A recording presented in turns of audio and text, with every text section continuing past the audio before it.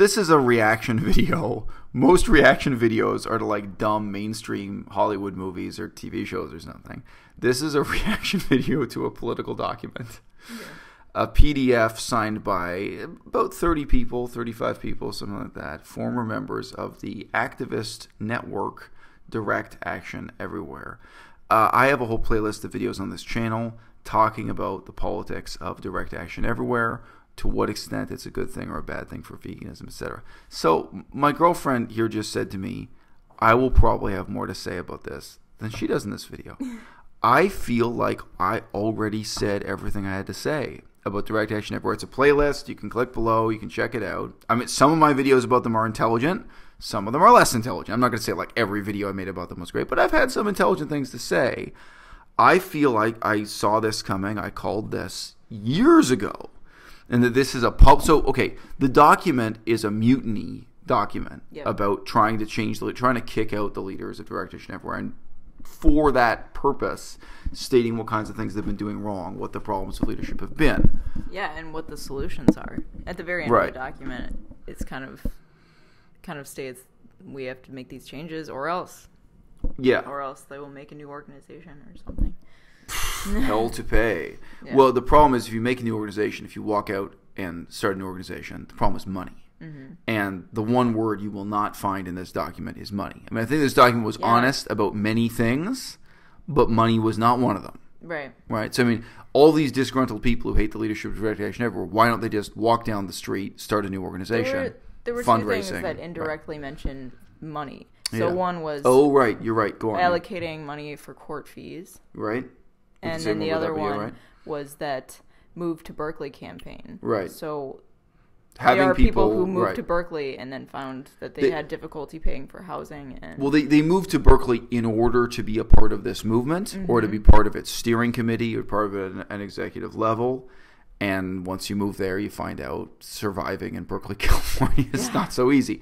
So I obviously, I don't think there was just forethought put into that. Like, what was the responsibility of the organization? You know, are you just inviting someone in the sense that you invite a friend? Oh, hey, I'm moving to Berkeley, so you should move. Or are you actually kind of destroying people's lives? And, the document made it out to seem that they were coerced, or they were promised compensation for moving. Well, it was clear from the document as a whole that if you didn't move to the San Francisco Bay Area, your opinion couldn't count. You couldn't have control. So I don't know if I'd say coerced, but anyway.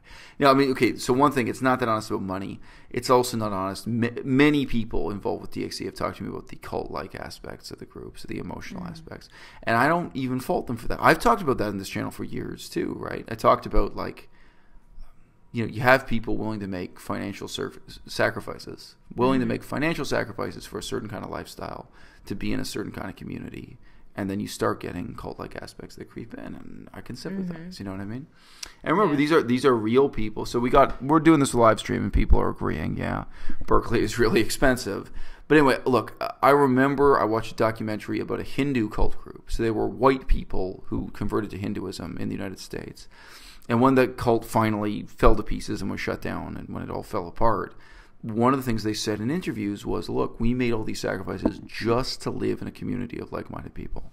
They just wanted to be around other people. It's a powerful thing for most human beings. And of course, when kids are involved and work is involved and money's involved, you want to raise your kids around other people with the same values. And whether that's because you're a white person who converted to Hinduism or veganism or whatever it is. So I actually say that with all sympathy. I don't use it as like a shallow insult to say there are cult-like elements. You give people something to believe in. They start believing in it. They start committing their time and effort and money. And you start getting some cult-like features. Yeah, and one of the main problems mentioned in that section was that the chapters that the former members were a part of, or that the members were a part of, and they moved to Berkeley. Those former chapters kind of disintegrated after they left, or because shut down or something. But the other thing that is kind of cult-like is the love bombing. Yes, that's a cult term. Sure, yeah, you mentioned that was a cult term. Right. I had not heard of it, but basically, when there's a conflict or somebody has a complaint, Wayne would talk to them and say, "Hey, let's talk as a friend," and or they would he would compliment them and say what a great contributor they are to the movement. But in reality, he's trying to get a confession out of them that he can use to kick them out of the group or condemn them or what have you. Look, I do not think Wayne Seong is very bright. I don't, and my opinion of his intelligence is partly based on his recordings, podcasts, videos, but it's mostly based on reading his essays, reading his writing. Mm-hmm. And most of the behavior they attribute to Wayne here, I don't really think of as kind of like manipulative or scheming. I just think it's stupid. It's my opinion. And the stupidity of this group, which I took this serious as a warning years ago, I said, look, they are lying to you and they are lying to themselves in claiming nobody's in charge. Right. They claimed they had horizontal leadership and that nobody's in charge. And the first crack in that facade was when they had this sexual exploitation, scandal. Sexual assault scandal, okay? Now, what actually happened with this scandal, we're never going to know, right? Like, there's no point in us talking about it. There are insiders who know the whole thing, but there were a number of scandals. And the hilarious thing to me was, at that time, they were still maintaining this facade that nobody was in charge. They would even respond to, because I was trying to do interviews with leaders. And they would write back and say, look, I'm interested in talking to leaders of the group on my YouTube channel, positively, And they would write back and say, there are no leaders, and this is not a group. They would say, Direct Action Everywhere is a fully horizontal network, and that's all it is. So like a Facebook group, nobody's in charge, nobody's a leader, nobody's a follower, this kind of claim, that it's just people communicating who all happen to be vegan activists. And as soon as the sex scandal happened, it was, you have to be blind. They immediately said, no, don't worry. We have this hierarchy. We have some people who are leaders and some people who are followers. Some people are in charge. And these people will have to answer for their misconduct to those people. And so this whole bureaucratic top-down structure was revealed that apparently before they'd been in denial about, So to me, at that stage, everything that's wrong with this organization is obvious. And also, it really is a one-man dictatorship for life organization. Wayne Seong is the dictator, and his girlfriend, Priya, is the number. She's referred to as the mother of the organization on their websites and so on, the mama bear of the organization. Nobody elected them, and they just had, so just a couple of days ago, less than 2 weeks ago, they had elections that this document explains were rigged or subverted, were not legitimate. Not just even went against the rules. Went against the laws of DXE. Right, they broke their own rules. So keep in mind, we're not applying United Nations standards here or something. Right. DXE broke their own rules and their own procedures in terms of this election. Right. Yeah. You're supposed to announce it 2 weeks in advance. This one was only 1 week in advance. Didn't have all the members. It was a private meeting. You guys can read the PDF if you want to know every detail. But and also Wayne had kind of shut down every possible source of debate, including shutting down email groups. He had prevented other people from running against him in the election. They had refused to allow people to have the status of so-called global members, which is basically like their parliament level, their executive level members. So there was a lot of bullying, intimidation, and, as they say here, overly centralized control. But this is coming from an organization that used to deny they had centralized control. And look, the thing with denial, that's parallel with just the issue of finances, with them just denying. And there have been these debates on the internet in podcast format or what have you, where they just deny that money is an issue. And, even in his debate with Gary Francione, he just said, no, there is no money. Nobody donates anything. And Francione said back to him, what are you talking about? I've been to your website. There's a big red button that says donate now. And they received donations from PETA, people with ethical treatment of animals, and then they denied that they've received the donations. Then nobody knows where the money goes. Nobody's honest about who's getting paid. They do not have a Form 990. Only if you're an American citizen do you know the term Form 990, but in general, charities post public information in terms of Form 990. You actually don't have to if you're below a certain number of hundreds of thousands of dollars per year. But still, it's expected that charities have that type of public accountability. And they do not. And I've written to them asking for it. And I wrote to an insider who I knew through Facebook and asked her, look, take this to Wayne, take this to leadership. Why is there nothing like a form? Why is there something resembling it? Like maybe not every detail, but where is the money coming from? Where is it going? Who's making a salary out of this and who isn't? Because I don't even resent that Wayne makes a salary out of this. I think most people donating money to this group accept the idea that the leaders make a salary. But you should have the same transparency that PETA has. PETA has that level of transparency. So, and this document, as I mentioned, is honest about many things, but not about. So, sorry. As I said before, I feel like I don't have a lot to say because I said it and I saw it all coming. I think, for both of us, I've talked about in this channel for years activism means different things to different people. And for me right now, one form of activism I can do is publishing a children's book to promote veganism. A children's book is very clearly and explicitly about veganism. We're getting an illustrator, we're getting a publisher, and we're doing the whole 9 yards. For a lot of people in their minds, street protests are kind of the sign of purity in activism. We saw, even looking at stuff like Joey Carbstrong, there's a lot of unexamined adulation for the street protest. But what this shows is there's nothing pure about that. They lied also. I already had videos of this. They lied about arrests. We have videos and websites where they claim nobody's ever been arrested, which is a lie. People are getting arrested. And they have to pay court fees. In the United States, hiring a lawyer to plead your case is not cheap. Yeah. Whether it's criminal charges or otherwise, there are people facing the legal consequences of DXE protests, of direct action over protests. And in at least one case that we know about, shall we say from the horse's mouth, from people talking to us, somebody was promised by Direct Action Everywhere that the organization would pay for their legal fees, and then the organization did not do so. Now, I don't want to speculate as to why. Other people have told us speculation as to why, but regardless of the reason, even if there were good reasons, which I doubt, that's destroying people's lives. I mean, long story short, this story was, so you participated in this protest for veganism, now you're bankrupted trying to pay for your own legal defense. Writing a children's book has advantages. Yeah, what is the term? Emergent leadership? Why don't you start that for a second? Well, it's pretty clear from this document. What they allege makes it clear that it's not a legit form of leading an organization. Emergent leadership. What is emergent leadership? It means nobody has a clear explanation for why Wayne is in charge, or why Wayne can unilaterally, shut things down and cancel things and whatever. Yeah. So if you say democracy, everyone knows what democracy means. If you say transparency and accountability, we know what those things mean. But emergent leadership seems to be a kind of 21st century fashionable term for nobody knows why some people are more important than others. It just emerged that way. Yeah. Right? So I find that very menacing. Yeah, and how he basically ousted people who could have been in leadership roles that threatened his, credibility, I guess. Threatened his prestige. His prestige, yeah. But, bottom line, I've said before, people think about stupidity like an obstacle, like a rock on the road, like something you got to move around or deal with. And stupidity is not something inert and heavy and immobile. I think stupidity is something fast-moving and destructive and dangerous. It's less like a rock on the road. It's more like a fire in an office waste paper basket, If you don't manage it and control it, suddenly it gets out of control. People like Wayne, from my perspective, are dangerous, not because they're evil and not because they have bad intentions.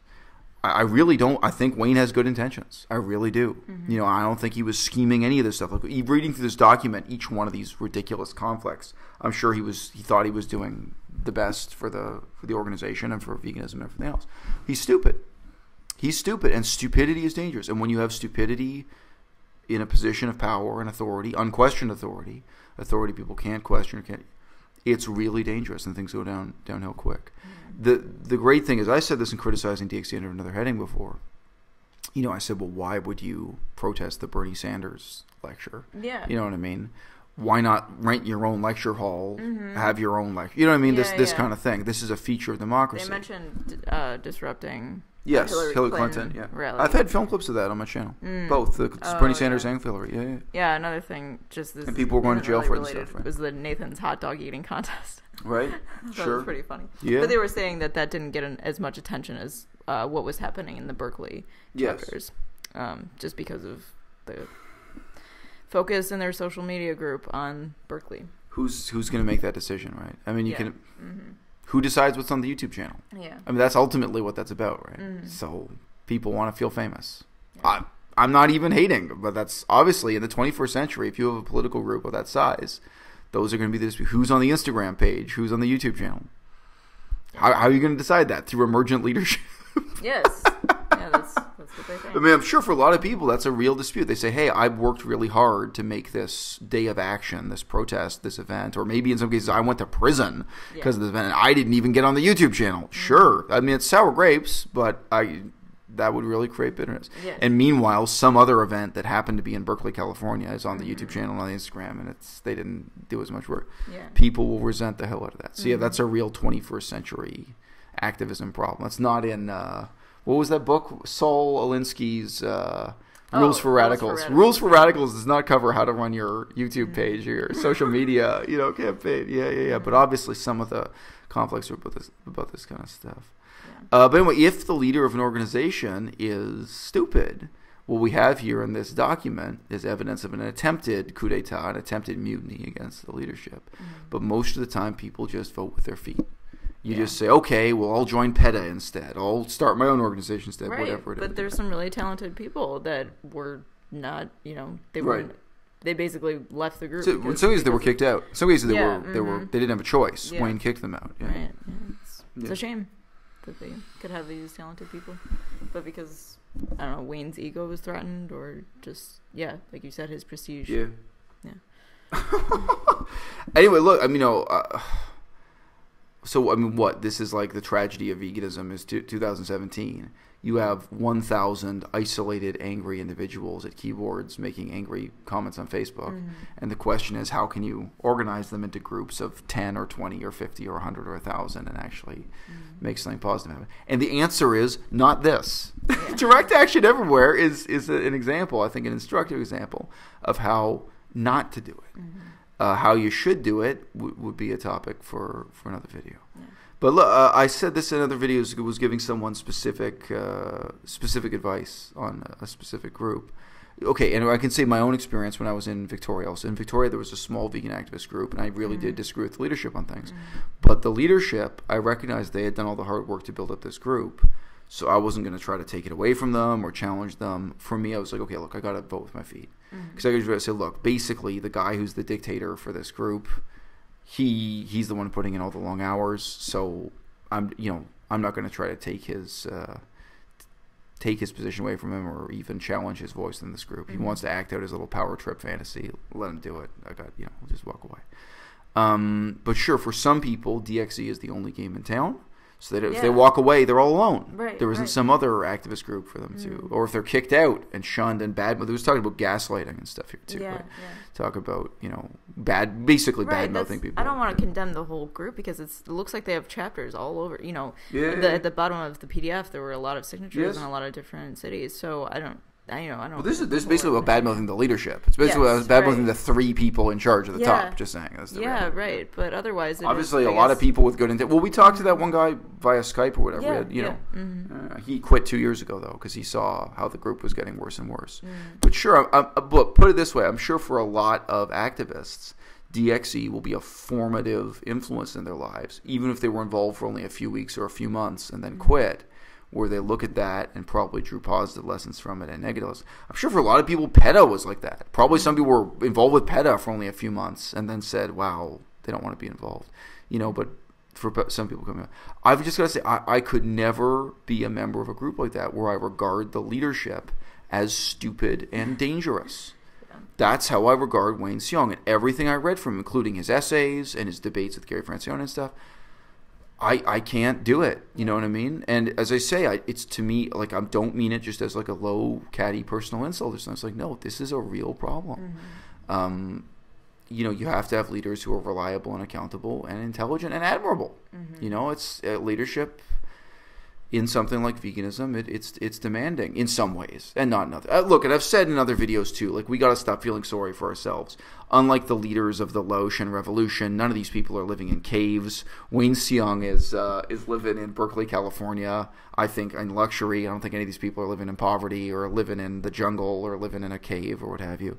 None of them are suffering. They always like to compare themselves. This was the founding mandate of DXE. They compare themselves to the abolition of slavery, leaders of those kinds of movements. Well, you didn't fight in a civil war. You aren't fighting in a slave rebellion like the rebellions in the history of Haiti or something. No. Keep it in perspective. All this is kind of, kid stuff compared to real political movements in the history of the world. Yeah. But sure, nevertheless, for the role of the leader, it can't be Wayne Seong. It can't be Gary Yourofsky. It can't be Durian Ryder. These really are the examples we've been dealing with. So whatever the features, whatever the way is to get vegans to move past isolated individuals to groups of 10, 20, 50, 100, it ain't this. And hey, look, let's throw in the positive contrast. Meanwhile, quietly, PCRM, Physicians Committee for Responsible Medicine, they're taking over they're winning. They're taking over the world. Maybe they're taking over the future of the movement. Guys like John McDougall, quietly, they're not in the street. Yeah. You know what I mean? It's just a different paradigm. And they're making a big difference, making a big impact. So I do hope people learn from both the positive and negative of direct action everywhere. Mm-hmm. But let's also learn from PCRM. Let's learn from John McDougall. Let's learn from the whole range of what's gone on in just the last 10 years. Mm-hmm. And for me, you guys can check out the playlist if you want to hear more. But yeah, long story short, I do see direct action everywhere as much more of a negative example than a positive one. Mm-hmm. That's a wrap. Mm-hmm.